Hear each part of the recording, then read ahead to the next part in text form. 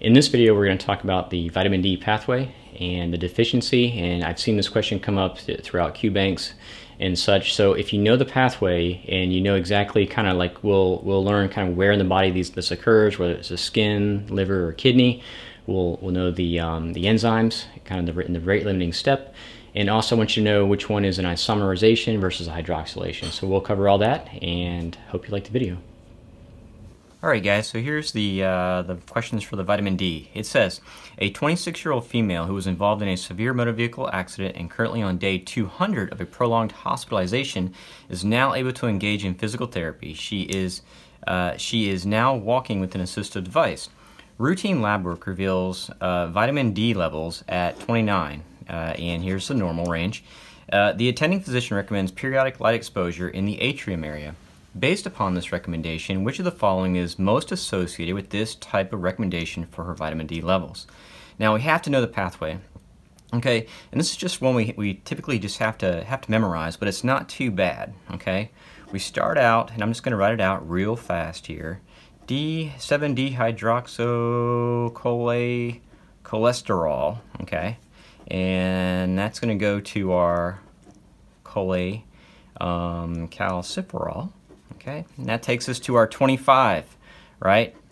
Our 25 hydrocholecalciferol. All right, just anyways, 25 OH, okay? And then from here, I want you to break it down into active and inactive, and that's very important, okay? And then, of course, the active is going to go to the 125 dihydrocholecalciferol, blah, blah, blah, blah, blah. And then this one's going to go to 2425, again, dihydrocholecalciferol. We don't really care so much about that name right now. So here's the pathway. It goes from 7 to cholecalciferol to 25, and then 1 and a 24, okay? Now, what we have to memorize on this, what we have to understand is first of all, where all this occurs. To go from 7-dehydrocholesterol to cholecalciferol, that happens in the skin, okay?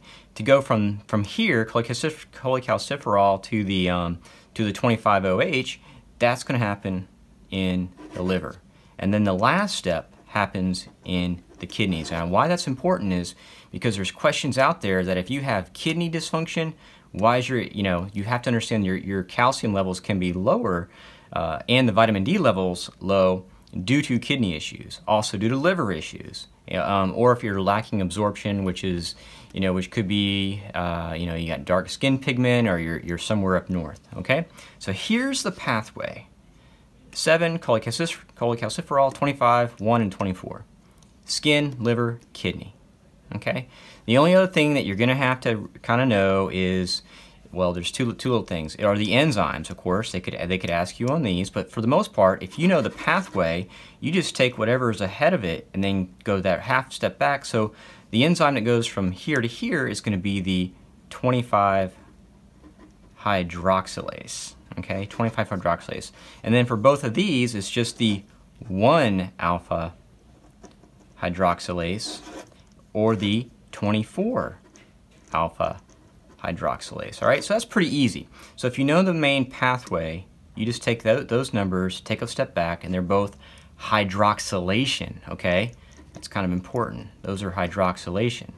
Now this very first step, which is the one in the skin, and back to this question. I know that's a lot. I know you're like, holy crap, I didn't watch this video to go over pathways. Yes, but it's simpler than it looks. Now, back to this question. This patient's been in the hospital 200 days. Their vitamin D levels are low, or I'm sorry, they're low, and they have to give you a reference range. Now on the test, on your step 1, there's a lab button at the top right. Just figure out, go click up there, and if you don't have it memorized, just look what vitamin D is, okay?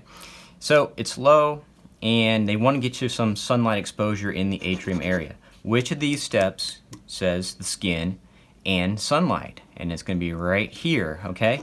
So what's interesting is we know it's not 24 hydroxylase because 24, boom, right here, that's the enzyme. 1 alpha, well, we knew that guy was right here in the kidney as well, not so much. 25 hydroxylase was right there in the liver, not him, so those guys are off the table. So now I'm left with this 7-D dehydrocholesterol. Now, was it hydroxylation or isomerization? You're like, oh my gosh, if they ask me this on the step, this isn't fair. Well, here's the deal. Remember how I said hydroxylation were both these two, right? This one's going to be isomerization, okay? If you know it this way, I don't care how they ask you any questions on the vitamin D, you're going to get them right, okay? You just got to know the pathway, where it's located, and then the enzymes. All right, this one says, a 35-year-old male with stage 3 kidney disease has low serum calcium levels. Upon further review of lab work, there appears to be an increased serum PTH. Based on this information, which of the following is most likely impaired? All right, now, we even, remember what we said. Now, this is a much better drawing, right? Where's the location for this? We said here is going to be the skin. This is going to be the liver. And of course here, it's going to be the kidney. Now, what type of reactions were these? Well, this was an isomerization. This was a hydroxylation. And this one was a hydroxylation reaction. Well, how do I know the enzymes? Well, all we do is we take that number and go backwards. 25 hydroxylase, 24 hydroxylase, 1 alpha hydroxylase. So now we have everything, okay? We have everything there is to know about vitamin D when it comes to this. Now, over here, just as a side note, this guy is the active, this guy is inactive.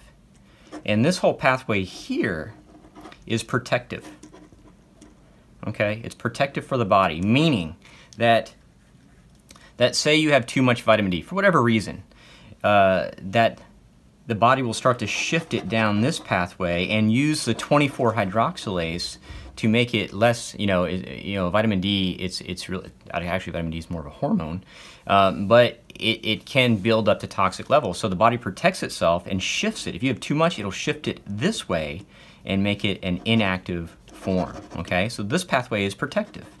This pathway is the active, and that's the one that kind of floats around, the 1-25.